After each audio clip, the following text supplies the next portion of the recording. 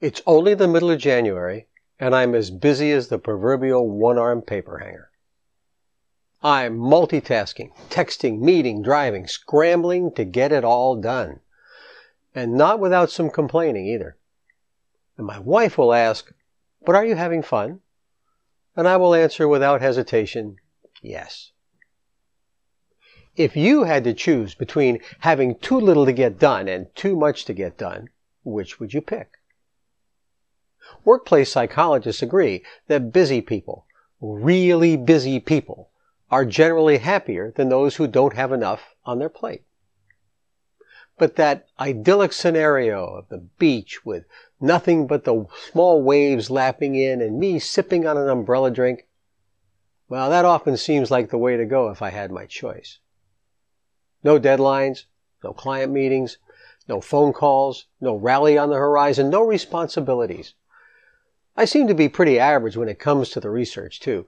Quiet, alone time seems to be desirable. Yet most report they get pretty bored with being bored pretty fast. That's me. It turns out, at least in Western civilizations, that having nothing to do eventually becomes more stressful than having too much to do. And normally leads to mild depression, feelings of lowered self-worth, and such. Research shows that we are a purposeful species.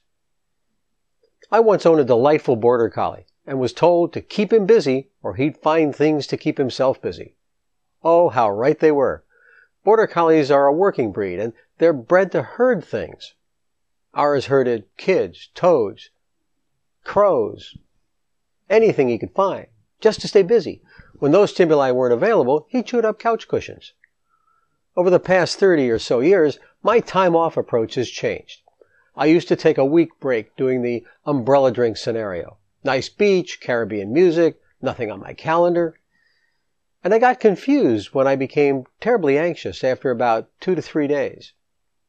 So now when we take a break, I arrange a couple of down days mixed in with activities, driving, skiing, or some other box I can check while taking a break.